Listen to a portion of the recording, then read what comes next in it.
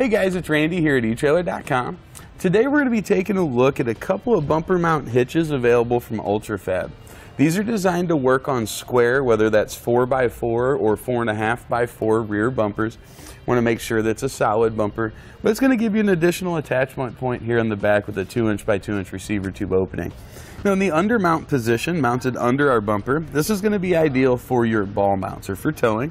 It can also be flipped over and mounted on top if you want to use cargo carriers or bike racks. All in all, it gives you a 350-pound tongue weight rating. That's going to be the maximum downward force we can put on it. And it gives us a 3,500-pound gross trailer weight rating. That would be the total weight of our trailer and anything we were to load up on it.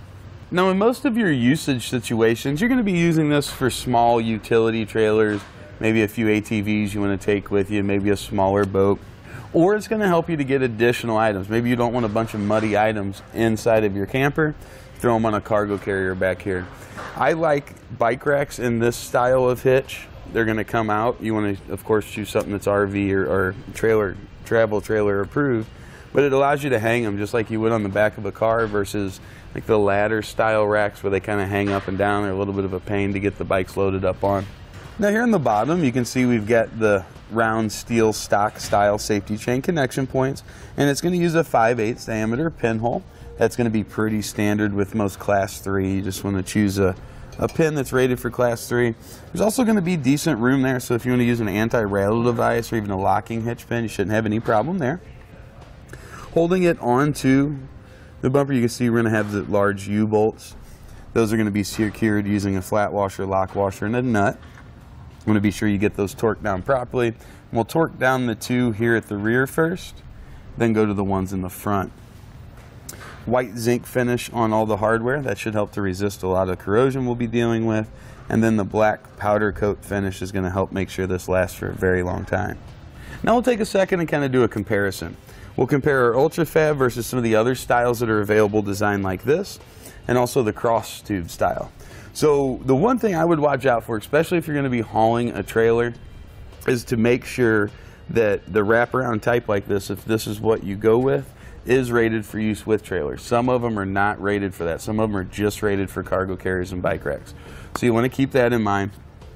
The other type that we have would be, or if you want a little bit higher capacity, we've got them to where there's a cross tube that goes all the way across, and you'll actually mount plates onto the frame of your RV on both sides.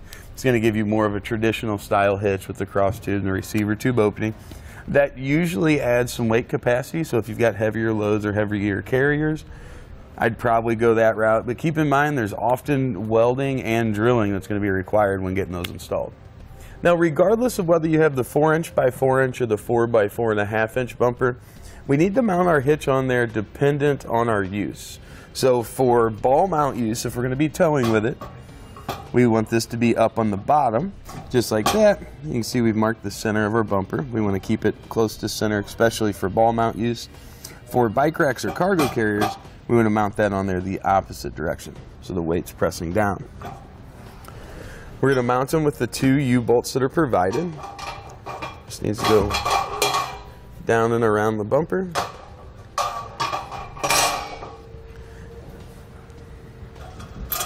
Get our hardware ready here. We'll slide that right up and on. Now at each spot here, we want to put on a flat washer, a lock washer, and our nut. Now we'll just select the position we want it, make sure our U-bolts are running up and down, then we can snug up our nuts there. Wrench size, you'll want to use a 19mm or a 3/4 inch. Now with those snugged up, it's time to get our bolts torqued down. You want to go with the specifications that are listed in your instructions. We're going to do the 2 on the rear first, then the 2 in the front.